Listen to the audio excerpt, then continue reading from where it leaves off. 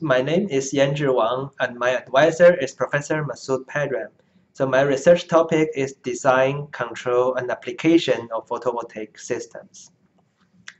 The photovoltaic systems have many wide applications as standalone systems for satellite uses and for the solar electric vehicles.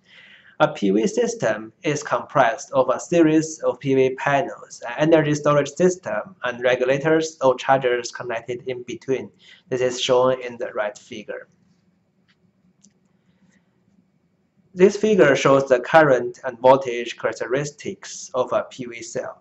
We can see that a PV cell has very highly nonlinear current voltage characteristics at each solar irradiance value, and this changes very much at different solar irradiance levels. So it is very important to design a mechanism to extract the maximum amount of power out of the PV cell.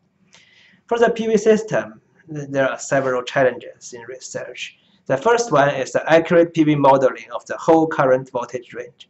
The second one is the effective control method accounting for the conversion efficiency variations.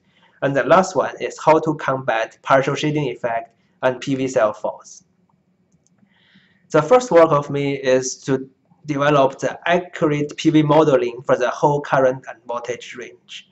I use a two-step model extraction and nonlinear curve fitting, and we can achieve about 8 times more accurate than the reference methods. As shown in the left figure, we can see that the measurement matches with the model very good, and then this shows better than the reference method. The second work is an effective PV system control that accounting for the conversion efficiency variation and achieve the maximum output power of the PV system, and the right figure shows the hardware design of this problem. To combat partial shading and detect and bypass PV cell faults, we developed the reconfigurable PV panel structure, as shown in the top figure. In the bottom figure shows the reconfiguration that this architecture can achieve. In general, it can achieve arbitrary number of PV groups, an arbitrary number of PV cells. However, the number of PV cells in a PV group should be consecutive in their IDs. We developed 3 generations of reconfigurable PV prototypes as shown in the 3 figures here. The first is for combat partial shading, the second one is for fault detection and fault tolerant, and the third one is for automatic control. Here I show some results on the prototype. We can see that we manually shaded some parts of the prototype PV panel, and then we performed the optimal reconfiguration.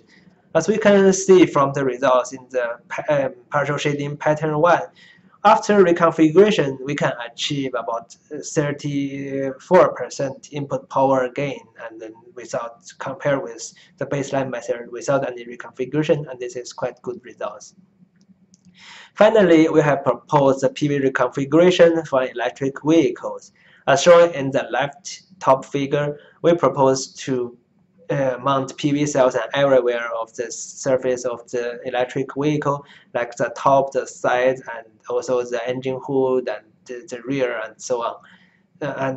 We need to accumulate the solar irradiance at each side of the car and send to the central controller for the reconfiguration management. And the top right figure shows the wireless sensor that we have built to accumulate the solar irradiance. We have driven the car in Los Angeles and also in Seoul to accumulate some benchmark traces of solar irradiance on different sides of the car. And we have tested our reconfiguration algorithm with 2 baseline algorithms. Generally, the proposed approach can achieve about 2 times gain in output power compared with the baseline approach, and this shows the promising of using PV for electric vehicles. Thank you very much.